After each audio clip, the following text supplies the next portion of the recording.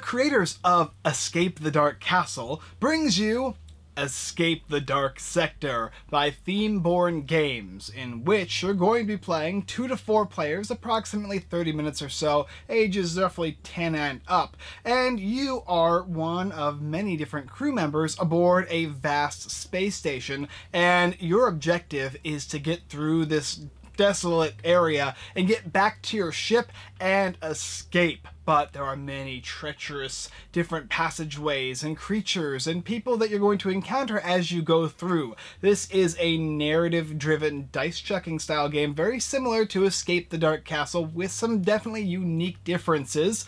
Join yourself with new characters as opposed to the old characters, the tanner and the cook and the miller and the tailor, and meet our new characters: Lieutenant Miller, Lieutenant Cook, Lieutenant Tanner, and of course Lieutenant Taylor, and the few others that you may have an idea what they'd be called.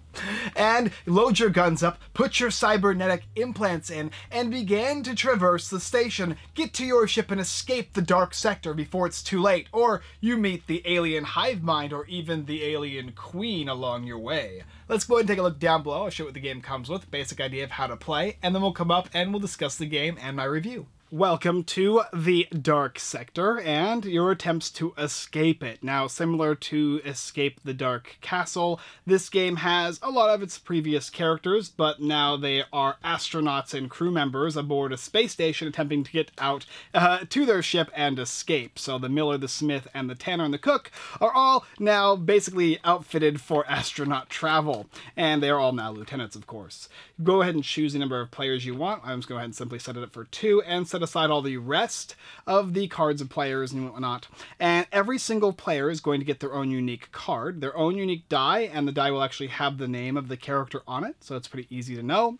Note that you'll be starting at a certain amount of health, 12, and mark your character's name as well as your health, and everybody's going to get their own pencil, as well as their own unique cybernetic implant. You go ahead and pick one of those and place it next to your character. If you want an easier game, maybe you can go ahead and choose one. The rest of the medical records and these specific pens or pencils might not be needed. Then you're going to go ahead and take a look at this board over here. Now, when you're setting up your mission deck, it's pretty simple. You're going to select 1 entrance. You're going to select 4 Chapter 1 cards, which are going to be noted by this single blip here, 4 Chapter 2, or Act 2, which is going to be these 2 blips, and then 4 Act 3 cards. And then finally, you'll finish it off with a boss of some type, and the boss is going to be like an alien queen, or maybe even the entity. And then you're going to set aside the rest of these cards. These are all just here for replayability. The next thing you'll be doing is shuffling up your item deck and placing it on the item pile. You have your mission accomplish and mission defeat cards that you'll place here. They're basically prologue cards. You'll be having these die, which are basically going to be die that you'll be using to defeat enemies. These are going to represent their health for the most part. You're going to have these hit die, which will determine whether or not the enemies are going to be attacking you when you do your ranged combat. And then you're going to be getting these different types of die here for ranged combat, whether it be electric or plasma or simple basic bullets. Go ahead and place your active medical drone here and your tactical combat action flank right here. Make sure that it's on the white side, because if it's on the black side, that means it's been exhausted. But don't worry, they do refresh after every single one of these has taken place. These are your player reference cards. Set them next to everybody so they can see them. And then, of course, go ahead and take the rest of the medical implants and set them aside. And have your starting weapons available at the beginning of the game, because you will be getting them once you flip over your first card. Speaking of that, let's begin the game. All you gotta do to begin is have anybody choose to draw from the top. It's a simultaneous game, and all rounds are taken simultaneously as well. So in this case, I could have, like, Lieutenant Taylor go ahead and flip this over. You'll read any of the text, the story text that's going to be in the game. You're also going to do anything that might say. Sometimes it'll tell you to manipulate the deck or your character. Sometimes it's boosts or benefits, or sometimes it's going to be, you know, drastic difficulty checks. And then, of course, you're going to be getting starting weapons. When you get starting weapons, generally speaking, you're going to be getting them and placing them next to your character. And for the most part, they're going to go ahead and get their ammo. And then you're going to go ahead and move on. And it'll tell you when to move on. Generally, it's after you defeat something or accomplish something or talk to somebody. And always remember, the player who flips a card over is the one that's going to have something likely to affect them. So if the Lieutenant Abbott would have flipped this card over, they would read the flavor text or story text, and then it says here, you lose 1 HP as a shot meant for for him strikes you, which means that you take 1 simple damage just because you flipped over the card. It's benefits, and there's negative things that can happen when you flip over cards here, so choosing who flips over cards is very important. Finish the rest of the story, or the rest of the actions. Sometimes you'll have a choice, other times you won't. Sometimes you'll be just put straight into combat, and combat works like this. You're going to basically check to see the health of the monster, and place the exact black die underneath it. So in that case, you got 2 fists, and you got an eyeball. And then this is based on number of players. If this is a 2-player game, you'll take 2 of any of the die here, roll them, and then place them next to the baddie. Down here it tells you the amount of cards you're going to be drawing from the item deck to distribute to any number of players. And over here it tells you the amount of damage you take in a ranged fight and melee fight. Over here is going to tell you how much damage each of the different types of weaponry will do to this baddie here. And combat's pretty simple. It is simultaneous. You're going to have the ranged combat first, and or a bonus flanking round, and then you're going to go into melee combat. If anybody enters melee, that will end the range. The range is pretty simple. You'll use your bullet or bullets, you'll take a hit die, you'll roll those, and if you don't have a hit symbol on there, the enemy will not hit you, which generally would do that much damage. And then this symbol, you'll check to see how much your gun does. In this case, it says 2, and you'll be able to do that damage and remove these die off of the character's health, right? If this thing does flip over and so it would actually, if this was actually a hit, it would actually do 1 damage too, and you'd mark it on your medical record, which kind of looks like one of those life machines that goes up and down. Really cool, actually. And that would expend bullets. Now, there are a plethora of different actions you can take, but somebody always must be doing combat. You can shoot or flank, you can reload, you can activate a drone, trade, or take cover. Take cover is basically passing. Trading lets you trade between players. Activating drones, you can go ahead and place your character die on here, give yourself a health, and flip this over until the next card is drawn. Or you could go ahead and flank, placing your character die here. On the next flank bonus round, you'll basically be able to do 1 damage plus an extra bonus damage, provided you're able to successfully accomplish your goal. And of course, you can reload, getting your gun back to its full ammo, and basically shoot, which I already explained. After everybody does that, or can't shoot anymore, as soon as that happens, then you're going to go over to the melee combat, which you'll be fighting, and you'll be using your character die. And every round, regardless of there's no hit die involved, it's just people get hit. But if you roll these shields here, it will protect you from the damage. So right now I need to hit these 2 different types of rolls. And so you'll choose between the players who wants to do certain actions, but somebody must always fight. And so maybe both of them will fight, they'll roll, and they'll check to see if any of the enemies have the specific requirements. So in this case, I can get rid of this health here, but unfortunately, because the Taylor rolled this, no dice. And it's going to continue until the baddie loses all of its health. And when that happens, basically you're going to go ahead and flip over a new card after drawing items from the item deck and distributing them. Sometimes they're going to be useful gear, other times they can be potions or upgrades or even weaponry. We're usually going to have 4 slots in your inventory for your weapons. However, when you get something that's horizontal like this guy, that actually takes up 2 slots. So you have to determine how you want to hold all of your items and what you want to keep and what you want to discard or give to other players.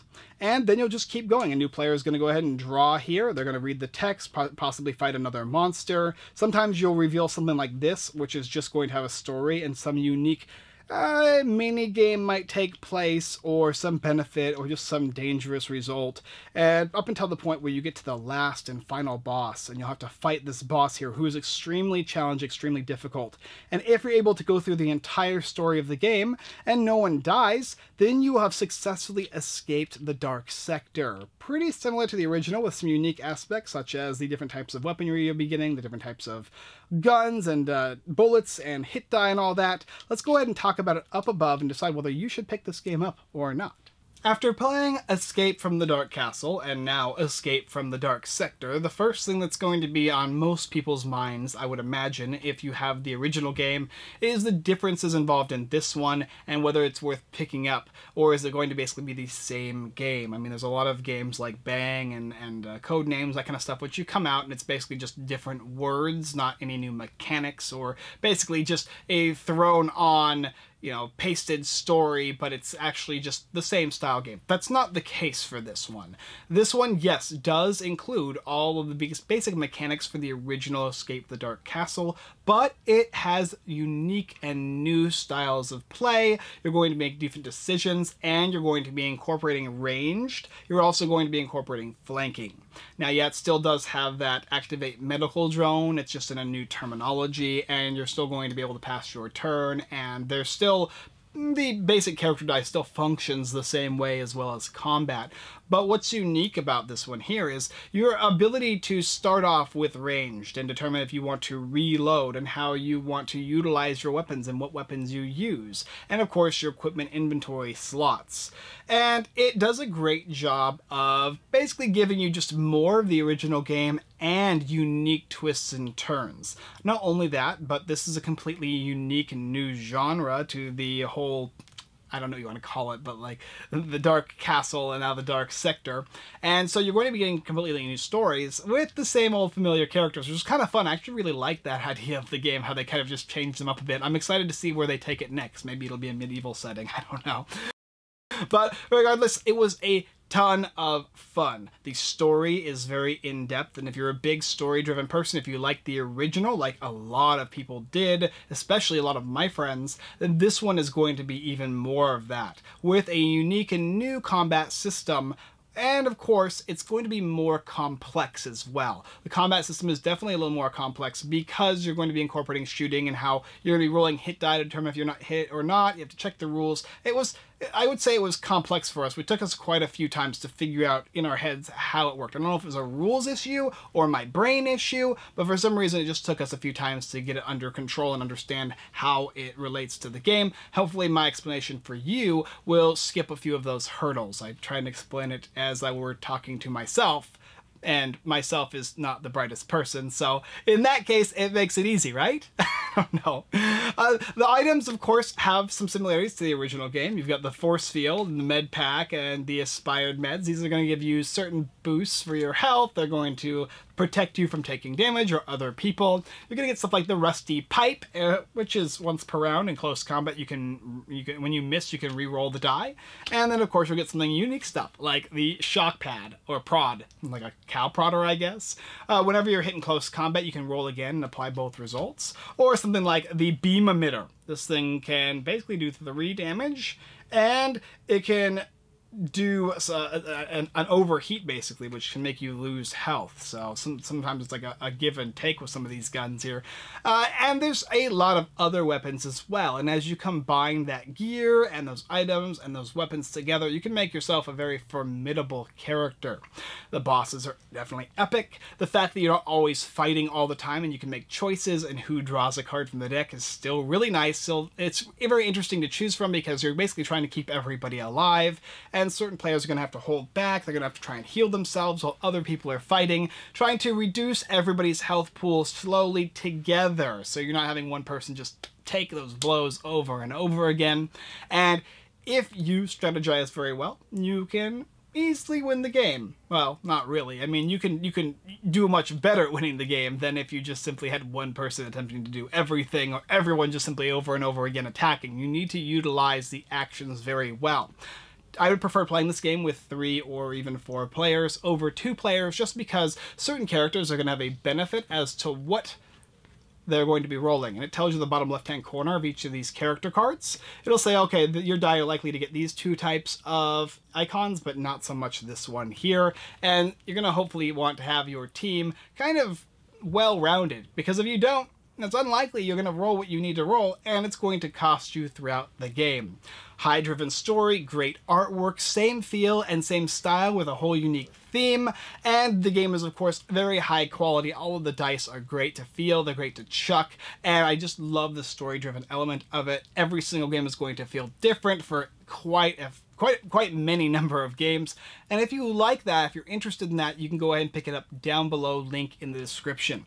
Now, if I were to choose between one or the other, I would basically say that you should pick the castle. If you want something a little more streamlined, straightforward for newer gamers, it's a little more simple. There's a little less differentiation in combat and style and choice. You still get all the simple basic choices you would in this one here, but it's gonna remove the complexity of ranged combat. And if you want something, if you're more of a hardcore gamer, somebody's got a little more drive in the modern gaming world, then you would want to pick up the Dark Sector. It's gonna have a little bit more for you, and there's quite a lot of cards in the game to make sure that no adventure will ever be the same. Regardless, though, let me know what you think down below in the comment section. Tell me whether or not you should pick up the game, The Dark Sector, or Escape the Dark Sector. Okay, outro. Where are they going to go next? A medieval theme. My wife pointed out, castles are in fact medieval themed. Yep. Go ahead and check out the rest of our videos here at Unfiltered Gamer. You can go ahead and like, comment, and of course subscribe and hit that bell notification button so you can see more great videos, or I guess decent videos like this one here, as well as checking our website, unfilteredgamer.com, blog posts, giveaways, and more. Kelly's Corner giveaway. There's an image for you as well. Link in the description as well. Definitely check out this game here. It's a lot of fun. I think you guys are going to enjoy it. And join us for our live streams. Games we play just like this one every Wednesday, 6:30 p.m. PST. We got a lot of fun games incorporated for us this week and next week. We have a lot of videos coming out. And hopefully you find one that's going to entice you to want to pick it up. Something you'll enjoy. Alright guys, thank you so much for watching. And as always, I hope to escape the Dark Sector and or the castle and or wherever else we're going to escape from next time. We done?